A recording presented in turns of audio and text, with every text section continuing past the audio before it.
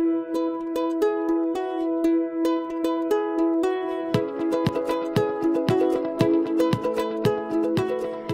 my name is Thalia. I'm from Rouge Powder Room. I'm here at Suavecita today to show you the new Eyebrow Pomade Pencil. So here I have Jessica in my chair, and we are using the black colored pomade eyebrow pencil.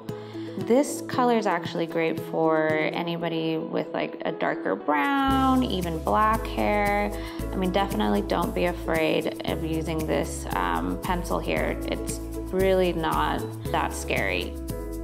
I will be showing you how to properly map using the 1, 2, 3 technique that I like to use.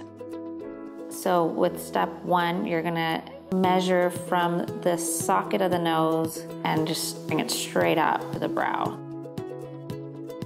Then you get your arch, which would be your second tally.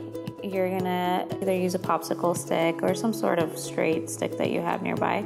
Put that stick right under, like right next to her nostril, the corner of the nostril, and you're gonna bring that straight across her eye. That's gonna give you the arch. So you're gonna tally that part. Now, third point will determine where your ends end. You're gonna get the measuring tool of your choice, and you're gonna put that in the corner of your nose. Bring that straight across the bottom of the eye. That'll determine where your ends end, like I've showed you here. Now you have 1, 2, and 3. Now you will connect all 3 points at the top, and it's all straight lines. There's no need to curve or anything like that. Now you can get like a mirror or just kind of step away from the mirror so you can see overall if everything looks even. Now you want to look at how your hair grows. Everybody's eyebrows mostly grows up in the front. That's where you would want to brush up. Once you look at the grain of the hair, like halfway where your 0.2 would be, you want to see where the hair grows, if it kind of grows downward or upward. Now, when you brush against the grain, you will be exposing a lot of holes, sparseness. With the grain will give you the most ideal brow, which would be in most cases brushing downward. I know it feels weird, it may be uncomfortable, it may take some time to get used to, but you'll see that that technique works amazing.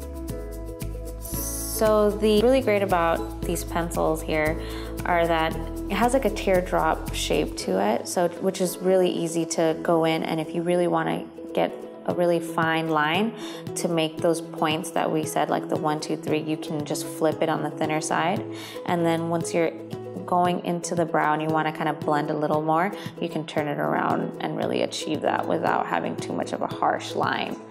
It gives you freedom to really draw in what looks like real hair, which is ideal. And you can achieve really any look you want with it.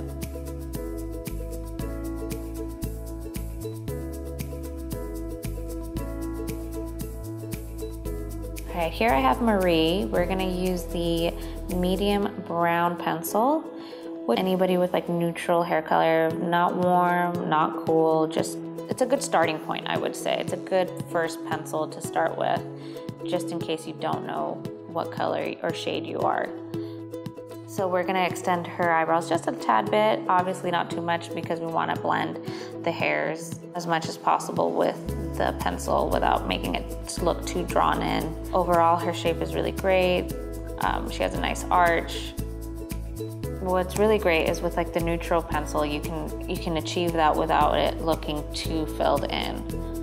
And this is why it's so important to make sure everything is measured correctly to make everything look proportionate. Here we have Nadia. I'll be using the ash brown pencil. Ideally, you would want to use this for anybody with like more of a cooler, lighter tone. Nadia had mentioned to me that her brows were a little uneven, sparse on one side than the other. The 1, 2, 3 technique, it really exposed what each brow needed. We're gonna brush her hair up like we have with everyone and then brush it down. We're gonna fill in her brows. You have to be careful with having shorter eyebrows. They can definitely make your eyes look a little bit too big and not proportionate to your face. I make sure that everything looks even.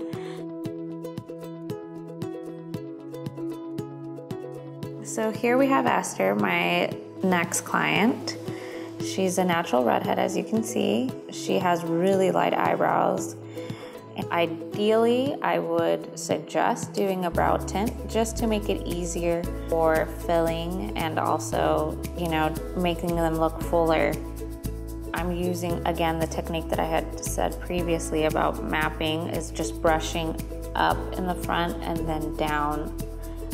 This again will give her a fuller brow. Due to her having them so light, we want to make sure that we can give her the most natural look possible without overdoing it. The brow pencil looks amazing on her. It's a perfect match. It really frames her face, brings out her eye color. It's just not overly done, very soft. So here we have Dee, my next model. We'll be using the dark brown pencil, which would be ideally for like cooler browns, anywhere from like a medium brown to like a darker brown, just more on the cooler side, more blue tones.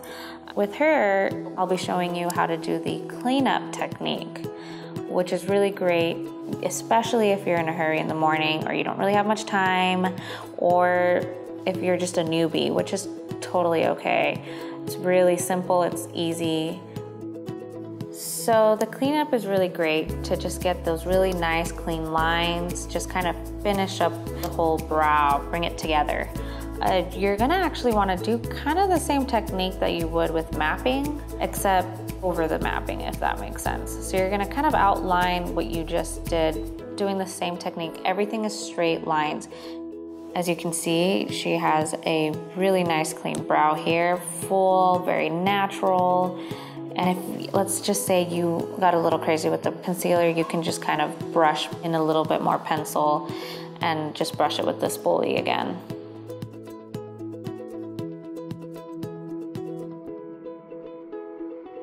Thanks for watching my tutorial. Once again, my name is Thalia. Check me out on Instagram. Also, keep your eyes peeled for the new eyebrow products that are coming out soon.